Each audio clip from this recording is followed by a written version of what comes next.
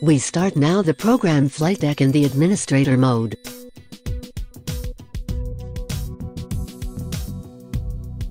Please note, the screen recording program will slow down the computer a little bit, and the tracking function is also slower than normal.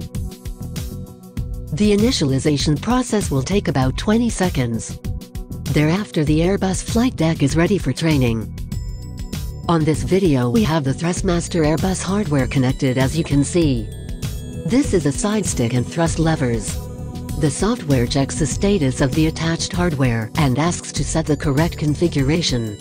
The settings page shows the tracking hardware options. The value 0 to 6 mean the level of stabilization. To change the view or position, we can make a right click on any surface within the FlightDeck. In addition, we now have the option to use the tracking feature to move around. Note that moving the head a little bit will directly move the view and position. The sensitivity can be adjusted too. The software from Natural Point lets you fine-tune the angle, speed and sensitivity. Check the screenshot below.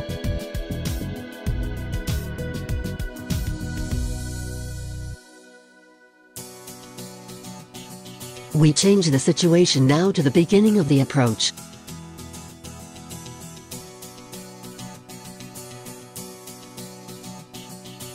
The setting of the center pedestal must now be adjusted. The software will advise you to take the necessary actions.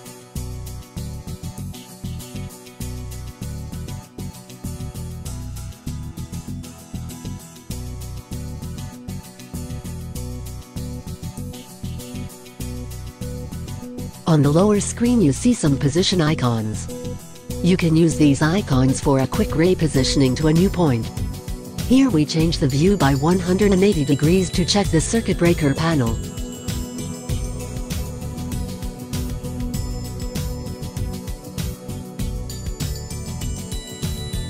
The right click on any panel will give a closer look.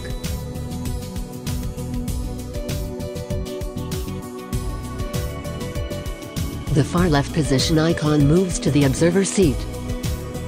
Let's change the stabilization value to 5. This makes the camera more stable when the head makes small movements.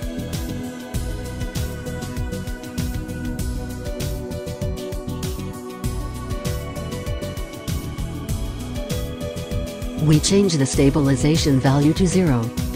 This will cancel all filtering logic.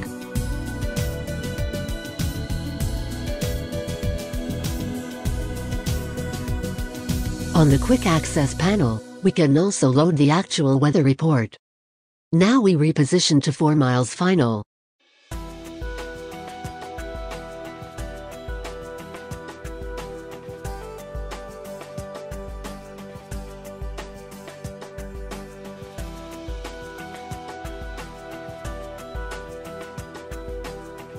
With this head tracking software, the seat change is really easy to do.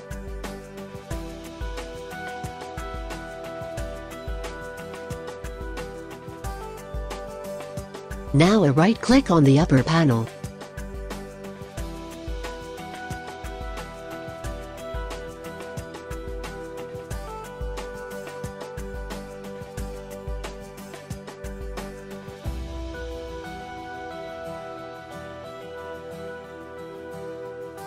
Autopilot and auto thrust off.